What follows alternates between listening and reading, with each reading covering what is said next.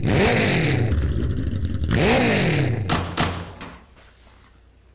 Phil Ball with racefriv here, and I'm doing a little video to show you how to clean a lens or a lens filter for a DSLR camera. I noticed that a lot of folks take DSLRs to motorsport events, so I wanted to show everybody the way I do it.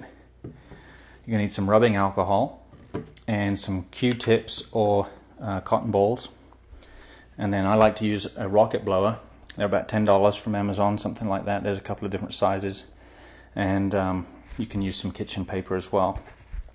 And the reason for the rubbing alcohol is it's relatively gentle compared to other chemicals. I don't know about Windex. I wouldn't use Windex, but maybe you can get away with it. That's ammonia based, but I know that rubbing alcohol works, so that's why I use that. There are some sensitive coatings that you don't want to get to dissolving on the lens, so it's pretty simple. You just wet the Q-tip with the alcohol without spilling it. I've already managed to spill some today. And then you just rub it on the lens in a circular motion. Don't wipe back and forth because you can create streaks that way. But wetting it's the easy part. Then you can use the other end of the Q-tip, or you can use that kitchen paper, which will speed the process up a little bit.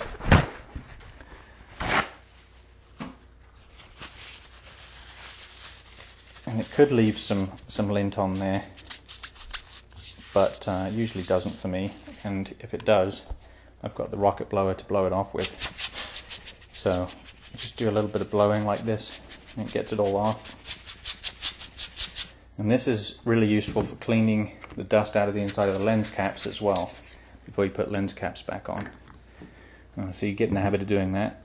And the same process applies for lens filters.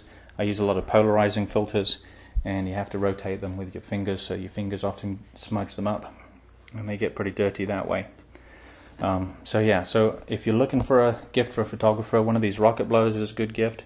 I also like to keep my filters clean by putting them in these little pouches. These pouches are only about $5 each on Amazon, so those are good gifts as well.